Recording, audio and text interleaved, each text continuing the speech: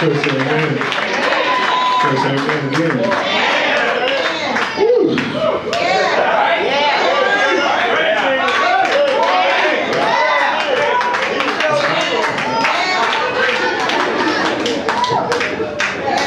Doing all right? Y'all sound like it. I feel like I'm cutting everybody out because y'all been praising all morning. We got to stop because y'all got to listen to me. So, amen. All right, Romans chapter 12. Romans chapter 12. The kids used to sing Matthew, Mark, Luke, and John. Acts and the letter to the Romans. You still got to sing it, that's all right. As long as you find it. Romans chapter 12. As the great Mark Gaines used to say, I shan't be long. I shan't be long. Matter of fact, we're going to talk about spiritual gifts today, and long-windedness is not one of mine, so. It's all right. It's all right. We shan't be long. Romans chapter 12, if you're not there, say hold up. All right. Romans chapter 12 and verse number 3. The Bible says, for through the grace given to me, I say to everyone among you, not to think more highly of himself than he ought to think, but to think so as to have sound judgment. Somebody say sound judgment. Sound judgment. But to think so as to have sound judgment, as God has allotted to each a measure of faith. For just as we have many members in one body, and all the members do not have the same function. Somebody say function. Function. Verse number 5 says, so we who are many are one body in Christ, and individually members of one another. And since we have gifts that differ according to the grace given to us, each of us is to exercise them accordingly. If prophecy, according to the proportion of his faith, if service in his serving, or he who teaches in his teaching, or he who exhorts in his exhortation, and he who gives with liberality, and he who leads with diligence, and who shows mercy with cheerfulness. Title for the lesson is With Great Power Comes Great Responsibility. With great power comes great responsibility. Take your seats, take your seats. This morning we're going to look at the book of Romans, which is one of my favorite books, and it is so for a number of reasons, but I could talk all day about chapters 1 through 11, but when we get to chapter 12, y'all have heard me talk about this before, in a lot of Paul's writings, you can break his letters into two parts. The first part being doctrinal, and the second part being practical.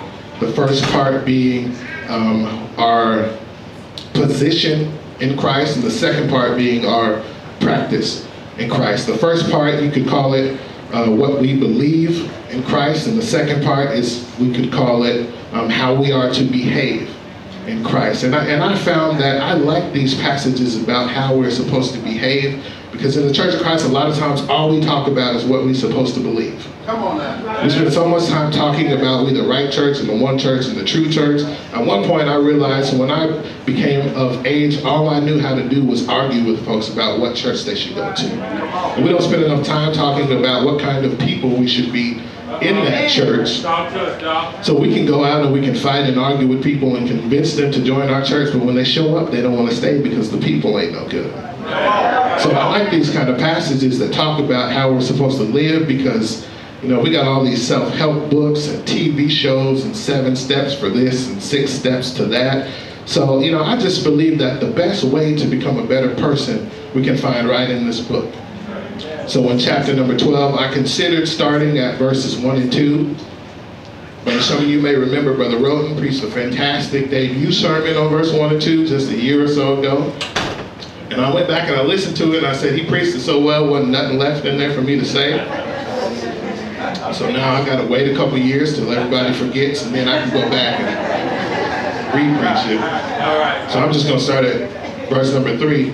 Look at the text, verse 3, the Bible says, for Through the grace given to me, I say to everyone among you, not to think more highly of himself than he ought to think, but to think so as to have sound judgment, as God has allotted each a measure of faith.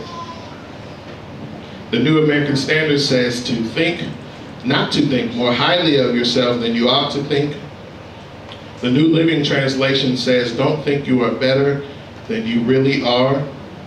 And the Homeboys translation says, check yourself before you wreck yourself. You ain't gonna find that in the Bible app. It's not there. It's from the Gospel of Ice Cube. Check yourself before you wreck yourself. This statement is necessary because before you can figure out how God can use you, you have to be real with yourself about who you really are. All right, talk to Look at it. It says, do not think of yourself more highly than you ought to think.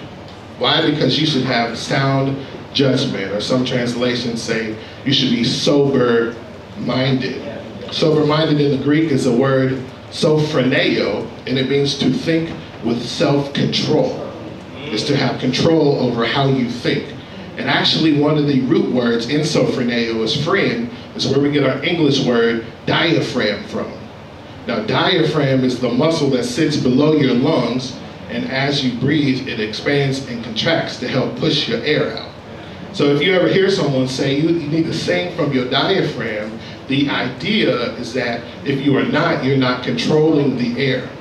Right? Whether it's true or not, the idea when you hear someone say that is that if you're not singing from the diaphragm, you're not controlling the air, how you sound, your notes, you're just singing. And just like the diaphragm can control the way you sound, how you think can control how you act. Well, talk to us now. So if we have to keep our mindset under control, if you haven't leveled with yourself with who you really are, you don't know what you need to work on. You don't know what you're good at, and you don't know what you're bad at. So and the reason this is important, the reason Paul has to say essentially check yourself before you wreck yourself, is because we have a tendency to overvalue ourselves. When we look at ourselves, a lot of times we see what we want to see, but not what's actually there. I mean, man, we could be overweight, bad back, 2 bad knees, but somehow we think we're just as fast as we were in college. We watching sports on TV, we think I could take them. I could take them. Just like LeBron, we think our hairline is in the same place it was 5 years ago. It's because we see what we want to see, what's not actually there. Watch me mess with the women. You know, some of us, I'm willing to bet you that somebody's driver's license has the same weight on it when you first got it. I bet you, if we pulled everybody in this room and a correct driver's license in here, should have changed the 1 to a 2 a long time ago.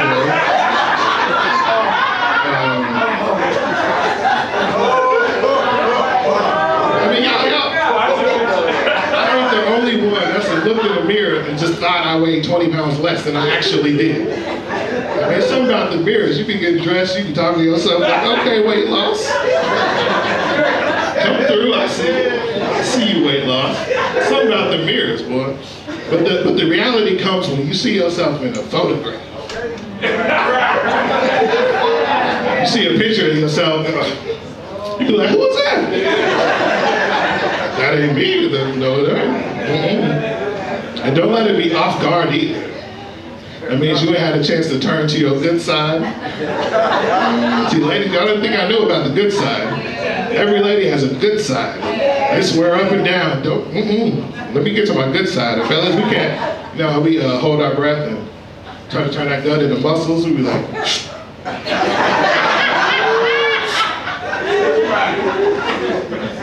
right? Something about our reflection in the mirror. But when you look at a picture, what you see is what you get. And Paul is saying, when you look at yourself, forget about the reflection. I need you to take a photographic assessment of yourself. I need you to be honest, because if you're not, congratulations, you played yourself. Because God, that's a major key. That's another one, that's a major key. If you're not honest with yourself, congratulations, you played yourself, because God can see the real you 24/7. We can't fool God with no waist trainers, no flat tummy tees. Brothers, we can't just put on a suit jacket and cover up the... No, God sees the real us all the time. He knows us better than we know ourselves. So he's waiting on us to be honest enough to figure out what he has blessed us with and how he can use us. So, you know, sometimes we spend so much time being fake, we don't know who the real us is. And not only is our problem overconfidence, sometimes there's a flip side. Our problem is underconfidence.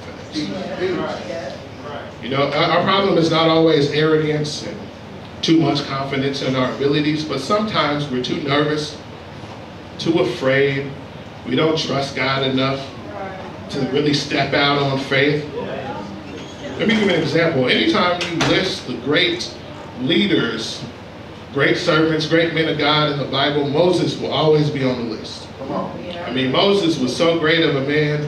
Last summer, I went to Branson and paid good money to see a play about him. I mean, Moses died thousands of years ago, and I paid money to see a play about Moses.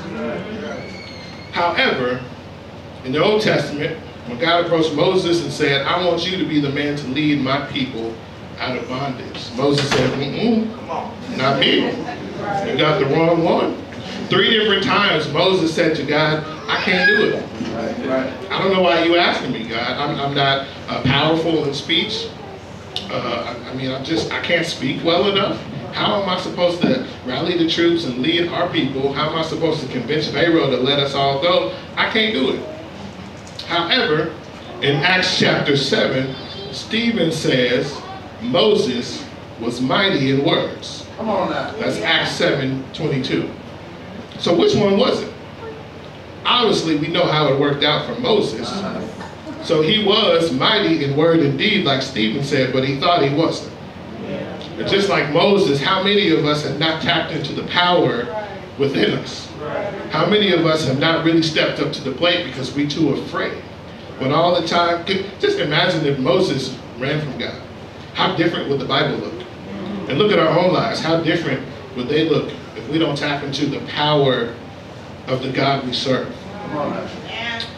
So, look at verse number 3 again. I'm going to read it one more time. For through the grace given to me, I say to everyone among you not to think more highly of himself than he ought to think, but to think so as to have sound judgment, as God has allotted to each a measure of faith.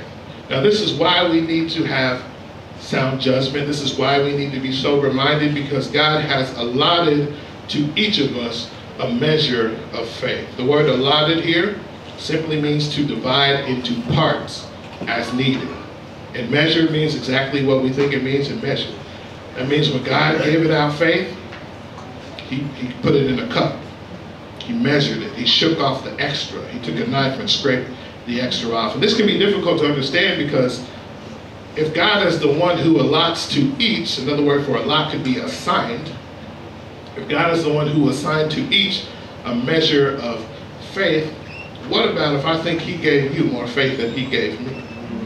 It can be easy to be jealous and envious of other people if I think you got more faith than I did. But how many of you know that God don't make no mistakes? So if God is the one who assigns to each a measure of faith, that means that the faith I got is exactly what I need. You know, how many of us have ever done a budget?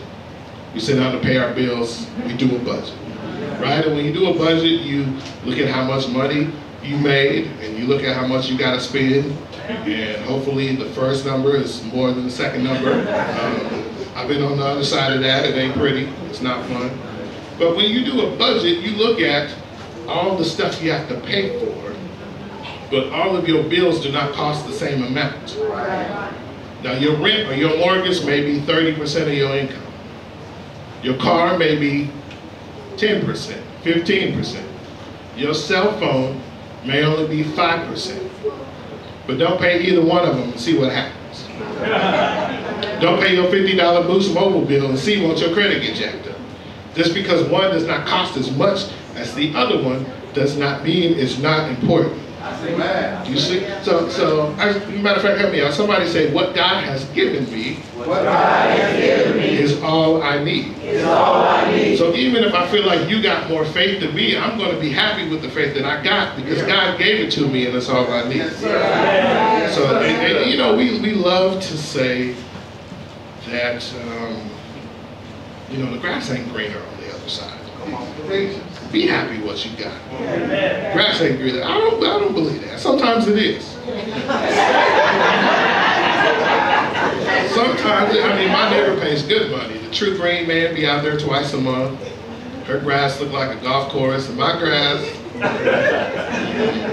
Sometimes you can look through the fence and see exactly how green the grass is on the other side, but what you can't see is how much the water bill is. You can see how green the grass is, but what you can't see is how much it costs to maintain, what it takes to keep it up. And I'm definitely not willing to pay or do the work to make my yard look like my neighbors. And a lot of times we can be jealous of other folks because we see what they got, and what we have not considered is if I had the faith that they had, could I handle the responsibility that comes along with it? We didn't even consider that. We're just looking at other folks and thinking, man, I would, and little do we know, they could be looking right back at us and saying, I wish I had the life they had. I wish I didn't have the responsibility and the pressure and the weight on my shoulders and the things that God sends me through because of the faith He's given me. We never know.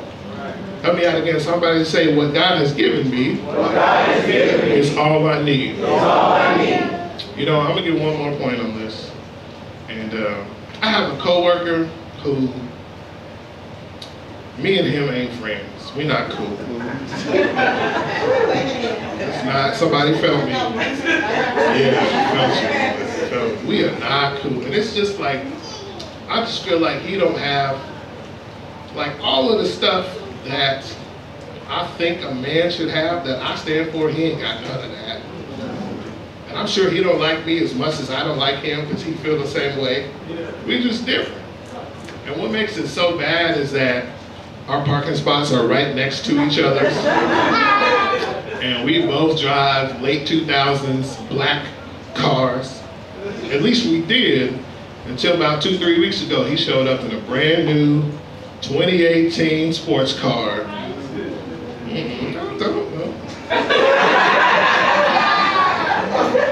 Yeah, I'm hating. And I almost got jealous. I was this close to being jealous. I was like, we used to basically have the same car. Now all of a sudden, my car is 10 years old and his is brand new. He making me look bad. I'm driving the family sedan and now I got to park next to the Batmobile every day. And I almost got, like the old me would have let the wind just catch my door when I opened it.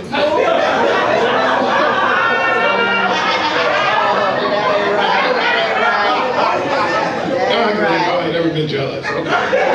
It's just me. Okay. So, you know, I had to, you know, come to grips with it. And finally, I asked him, I said, hey man, did you get a new car? Come to find out, obviously I knew he got a new car. I'm just trying to be nice, polite. So I said, hey, you get a new car? Come to find out, the only reason he got a new car is because the transmission on his old car went out. And by the time he would have paid to get it fixed, it would have cost more than the car was worth. So he didn't plan to get a new car, but he had to get one. Now here I was about to be jealous of what he had, because he should have been jealous of what I got. Because I said, man, my car is paid for, and he said, so was mine. But not anymore. So I should have been jealous, I should have been thankful. Because what I got is exactly what I need. My car ain't broke. It's paid for, it's mine, and if it ain't broke, I ain't trying to fix it. I'm gonna just roll my 2008 till the wheels fall off. Because what God has given me is exactly what I need. So let's look at the text again. Let's look at the text, and now we can start the sermon. I'm done with the introduction. So as I looked at this, I mentioned earlier that self-help books and magazines and TV shows and Fix My Life and all that stuff, that's all the rage. So as I thought about this text and I wrote this lesson and I said, how can I simplify this and break it down into the easiest way possible so that we can digest and actually remember all this stuff I'm saying today? I came up with 3 steps to maximizing your spiritual gifts. 3 steps. I'm not going to give them all. I'm not going to give them all to you at the same time, so you got to stay awake. But look at verses 4 and 5. The Bible says, "For just as we have many members in one body, and all the members do not have the same function, so we who are many are one body in Christ, and individually members of one another." Step number 1 is find your lane. All right. Somebody say, find your lane. Find your lane. Yeah. So this text is pretty straightforward. There's nothing fancy in the original language or anything like that. It's comparing our physical bodies to the body of Christ. Just as we have many members, each member has a different function. The word function just means duty, or my favorite translation is responsibility. And we all understand that while there are different members in the body, each member does not have the same function, but it can be hard to figure out what your function is. Now we can read about certain gifts in the Bible like teaching, preaching, serving, and giving, but you're not going to see social media ministry in the Bible. That's not there nowhere. And the needs of the church are constantly changing. I can remember barely 10 years ago sitting in Bible class watching people argue over whether or not it's proper for a Christian to have social media. But fast forward to today, forget about the Christians. If your church is not active on social media, you're seen as being old school, you're seen as being stubborn, you're seen as though like all you do is knock on doors like it's the 50s, and you're not trying to do as much as you can to reach the generation currently. And I'm saying all that to say that what the body needs constantly changes. Right. Yeah. So what my function is today may be different in the future. And if you don't know what your function is, you just got to hold on, because it may not even exist yet. That's good. You know, there's a story, some of you know, but I'm going to go ahead and share it. This is weird because I don't like talking about myself, but here I am. So most of you know, I'm involved in a couple different ministries. Most of you, obviously, you see what I do every week. I stand over here and I drink water and I make noise in a microphone. But what you may not know is just barely 5 years ago, I had never sang a day in my life. Right. Honestly, I thought I could not sing. Yeah. So what happened was, in the church I grew up in, it wasn't ever no bass mic. I had never seen anybody sing bass the way I do. The only song leaders I had ever sang only sang tenor. And since my voice is too low, I can't sing tenor, so I thought I couldn't sing. I thought I was just cursed in some low, just whatever. So all of a sudden, shortly after we started Greater Metro, we went from 1 song leader to 2 song leaders. And now that we had 2, whoever would sing lead, the other one would sing bass. And all of a sudden, I was like, yeah. That's my wheelhouse, right? I mean, I can hit all the notes, right? That's for me. Right? And while this was happening, I started to pay attention more. I started to follow along more in song service, because I finally felt like I knew what I was supposed to be doing instead of just singing weird off-key stuff. So I would pay attention and listen and follow along, but after a while, for whatever reason, we went from 2 song leaders back to 1.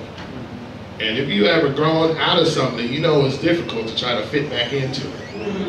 And the first couple of weeks was rough after we went back to 1 song leader. It just was empty, it didn't sound right. It's just that wasn't what we were used to anymore. So at that point, I saw a void that needed filling. And I looked around the room and I said, I might be the only person in this room who can fill this void. So now I have a decision to make. Am I going to speak up, make myself available for God to use me? Am I going to step outside of my comfort zone? Or am I going to sit back, be quiet, sit on my hands? And just, obviously you see what direction I chose. You see how it worked out. But my point is, when you find a way to use your gifts, it's up to you to make yourself available. But what if in the time leading up to that, I was frustrated? Okay, we in this new congregation, I was involved in XYZ in my old church, those ministries don't exist anymore. What if I've been trying to find my way? What if I've been trying to figure out how to get in where I fit in, and it just wasn't happening for me? What if I quit? What if I gave up? What if I left while we still had 2 song leaders? I would have missed the opportunity that came when we went back to 1. And in your story, it's not always going to be easy. Sometimes you're going to be frustrated. Sometimes you're going to be trying to find a way for God to use you, and it just seems like it's not happening.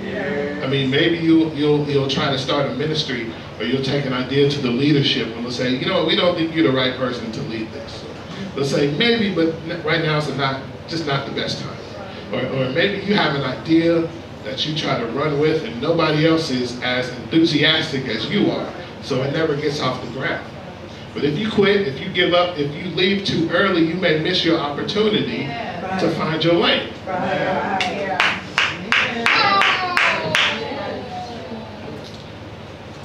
You ready for step number 2? Yes, sir. Step number 1 was what? Okay, y'all been listening. I like that. Look at verse number 6. The Bible says, since we have gifts that differ according to the grace given to us, each of us is to exercise them accordingly.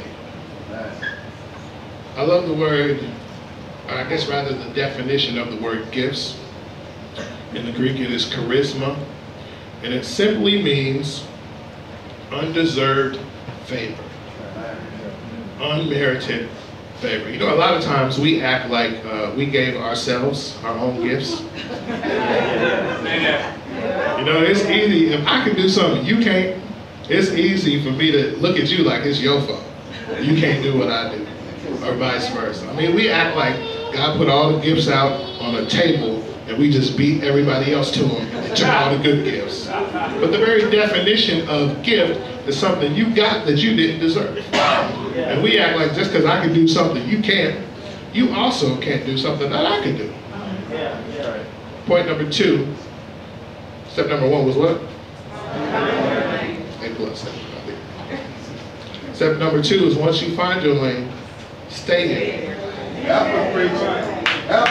You know, I was having a conversation with my dad just a couple weeks ago, and we were talking about what it takes to be successful as a song leader. Not what I do, let's back up, but like what Brother Avery does. And we were just talking about it, and he said to me, you know, I think you'd be a great song leader. And I was like, no. But I didn't think much about it, because I mean, I'm your son. Like, of course you think I can do it, if anybody. But then he shared with me his reasoning behind it. It made a lot of sense. He said, it seems like everything I've seen you do, you excel at.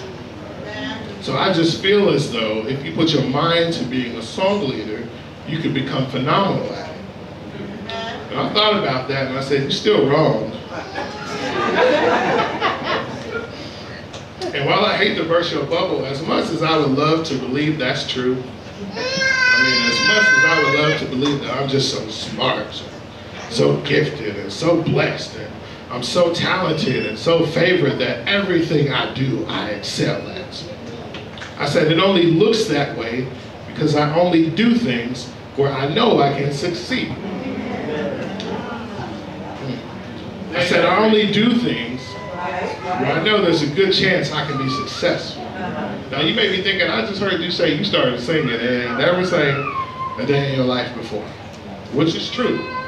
However, ever since I was in middle school, I played a bass instrument.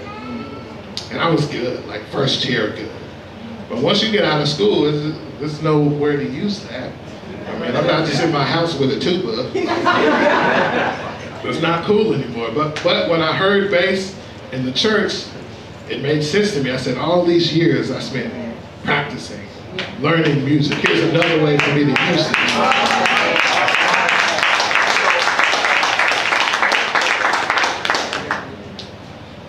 And in your life, when you figure out how to stay in your lane, when you figure out how to operate within your purpose, when you figure out how to do what God has for you and how to leave that other stuff alone, it can start to look like all you do is win. It can start to look like, from a distance, when people look at you, everything you touch prospers. Every venture you take on is successful. And when you have the opportunity, you can tell them, it ain't got nothing to do with me. I just learned how to use what God has given. And this is the beauty of the body of Christ and the way it's set up, because all I have to do is what I'm good at. So if your job is to be the feet, be the best feet you can be. I mean, walk when the body needs you to walk, run when it needs you to run, hop when you need to hop, skip if you need to skip, jump when you need to jump, but quit trying to pick up stuff if you ain't got no fingers. Leave that to the hands. Can we explore that for a minute? Yeah. Okay. What's point number two? What's point number two again? Stay in your lane. Stay in your lane. Stay in your lane. So sometimes staying in your lane means getting out of one you should never have been in the first place.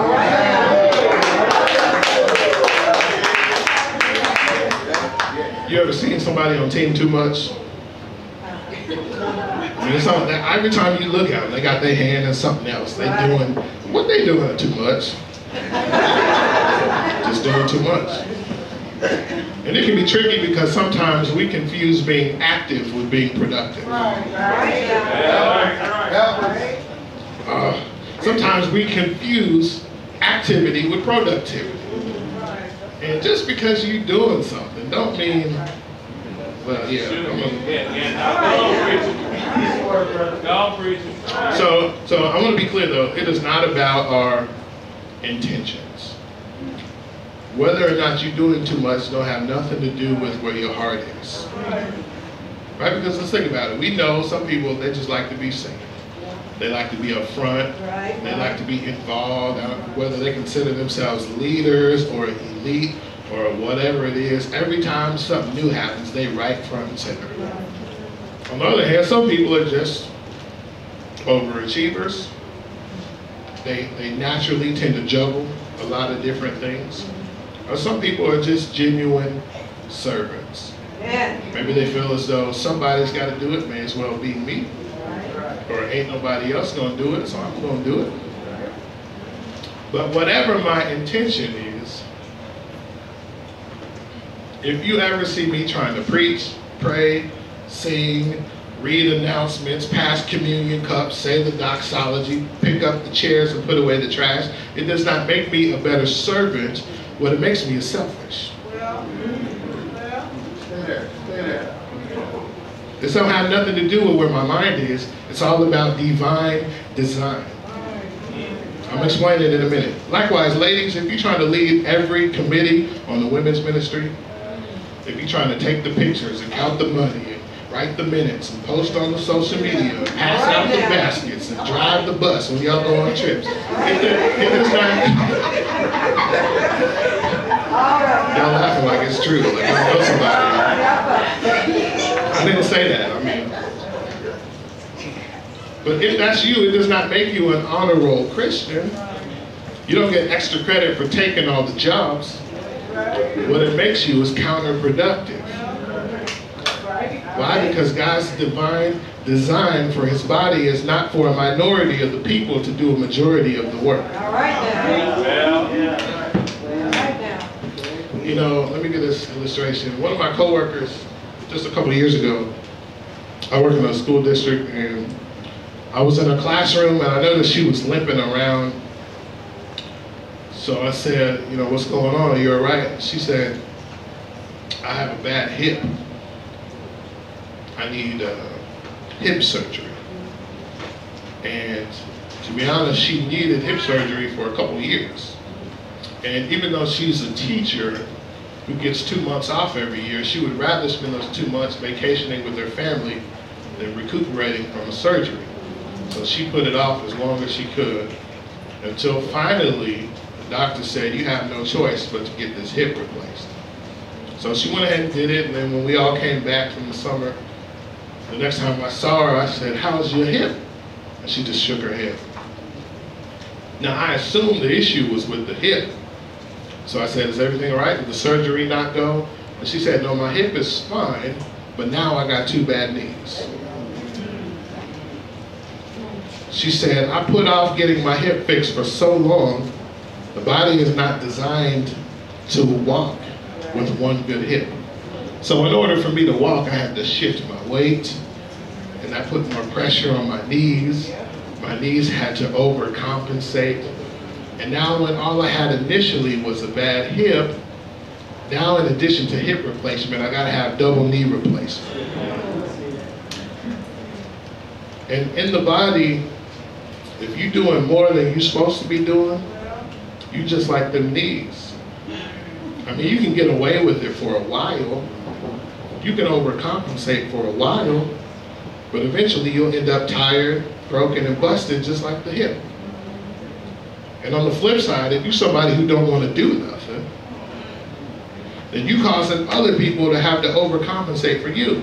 When all we should have to do in the first place is worry about what God has for us. So even if all you do is pick up trash, then that means at least no one else had to do it. No one else had to teach Sunday school and pick up the trash. No one else had to sing and pick up the trash. So it doesn't matter how big or how small you perceive your job to be, we all have a part to play. I got one more. Thank you.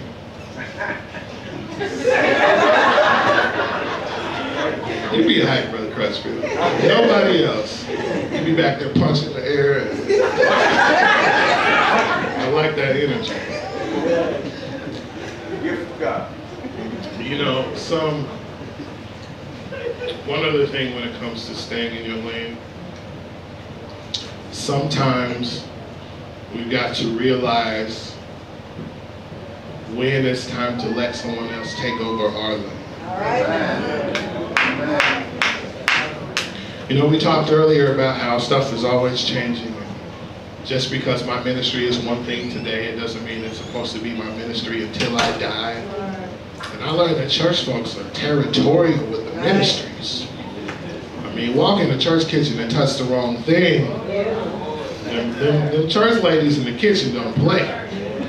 Don't play. You know about the kitchen. So, you know, I'm willing to bet if you look hard enough in every church, you can find a ministry that's suffering because the wrong person is leading it. Yes. Yes. I mean, maybe you aren't always the wrong person, but I'm willing to bet if you look hard enough, you'll find out that Brother So-and-so been running the AV ministry since 1986 when the sermons were still on cassette tapes, and he doing good just to burn CDs now. But if you like me and it's 2018, I don't even have a CD player. I stream all my music, and well, Brother So-and-so is just doing the best he can. He still got a flip phone.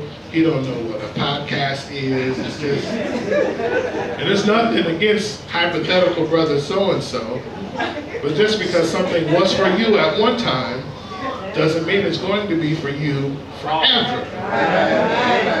And usually, when you see these situations, it's because one of two things. The person in charge doesn't realize it's time for them to step away and move in a new direction, or everyone else is too afraid to say something to them.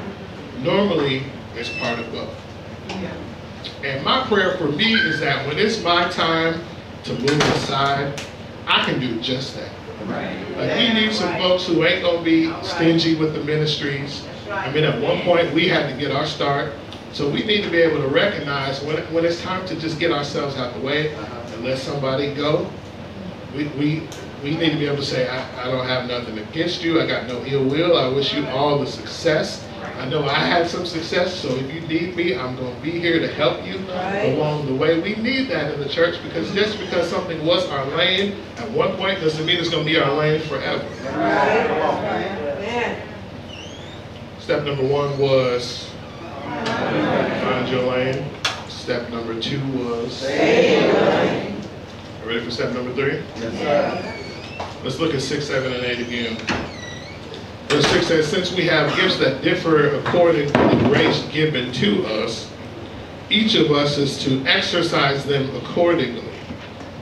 If prophecy, according to the proportion of his faith. If service, in his serving. Or he who teaches in his teaching. Or he who exhorts in his exhortation. And he who gives with liberality. And he who leads with diligence. He who shows mercy with cheerfulness. Step number 3 is the easiest of all of them. Once you found your lane, once you figured out how to stay in it, the only thing left for you to do is accelerate. All right. You know, we talked earlier about the great thing about the body of Christ is all you have to do is what you're good at. All you have to worry about doing is you. Right? And that should take so much pressure off of us, because I don't have to try to out-preach the preacher, because that's his gift. I don't have to try to out-teach my mom, because that's her gift. I don't have to try to out-motivate my dad, because that's his gift. I don't have to out-sing Avery, because that's his gift. I don't have to out-encourage my wife, because that's her gift. But when I find what's for me, I'm going to do it so well. Other folks ought to feel the same way.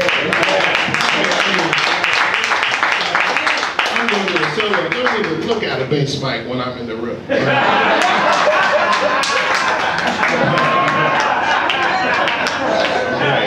If anybody wants to step up, go ahead.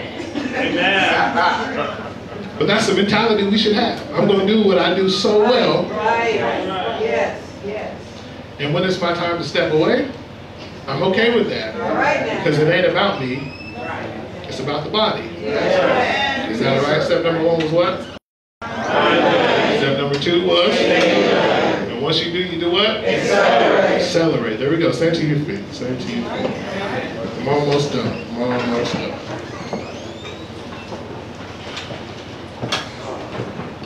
So,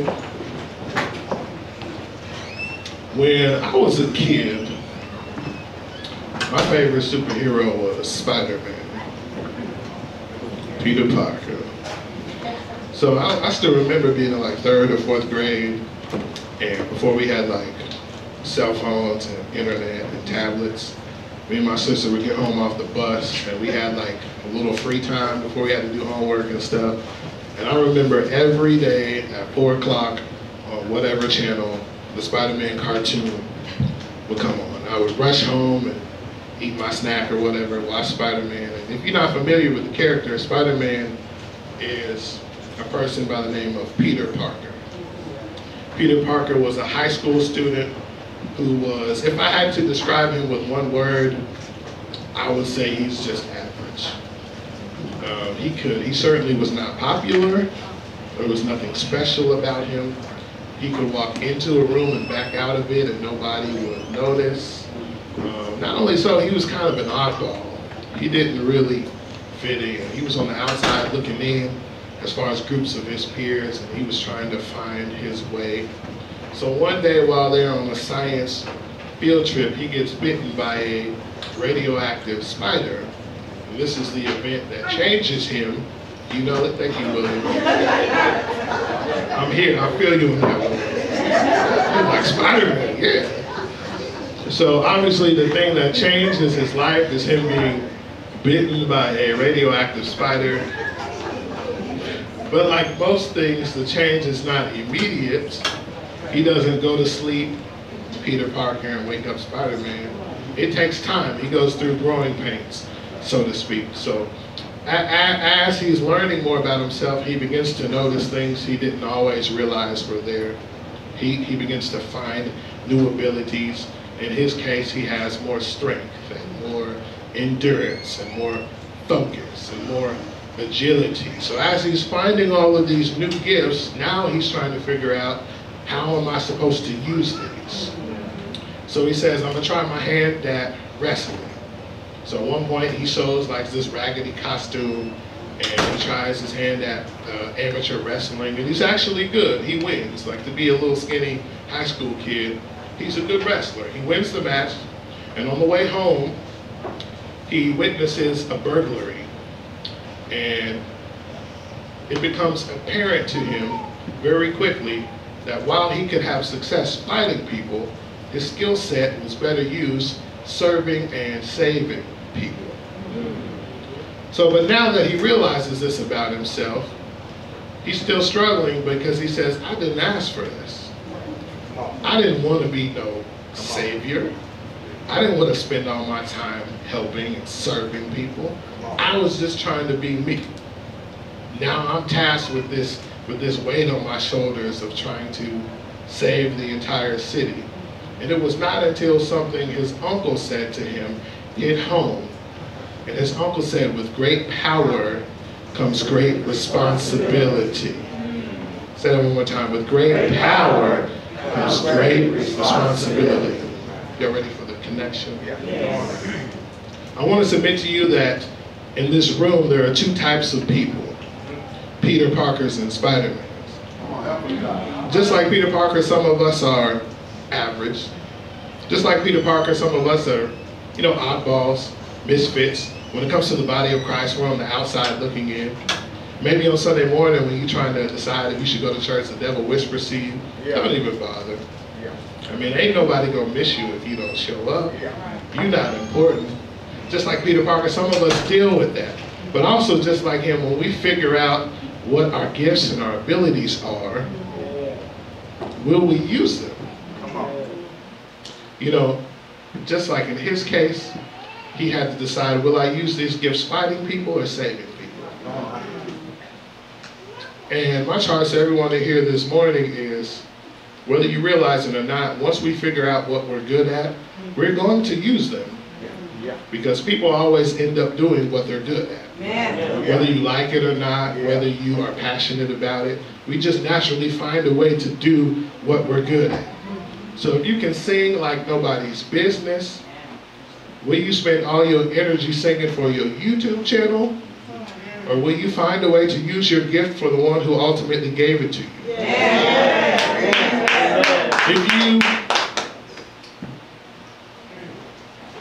If you are a skilled leader and motivator and organizer, will you spend all of your time being a supervisor for whatever company you work at? Or will you use those talents leading a ministry? If you are a nurturer and a caretaker, will you spend all your energy trying to turn a bad boy into a good man? Or will you find somebody in the church who's younger than you in the faith that you can mentor and disciple and help grow? And I don't, it doesn't matter how old you are, how long you've been here. It doesn't matter how young you are, how inexperienced you are. At some point, we've got to decide to make the jump from average to super. All right. So if you still a Peter Parker on this morning, my charge to you is whatever excuse that you got, get rid of it. Because we're this close to moving into a new facility. And opportunities for ministry are just going to explode. And for this year or however long we've been in the coffee house, a lot of us have been able to get by just coming and going, showing up and going home. And if we take this same attitude into our new place of worship, it ain't gonna cut it. So one last time I ask you the question, what's keeping us from making the jump from average to super? I'm done, come on.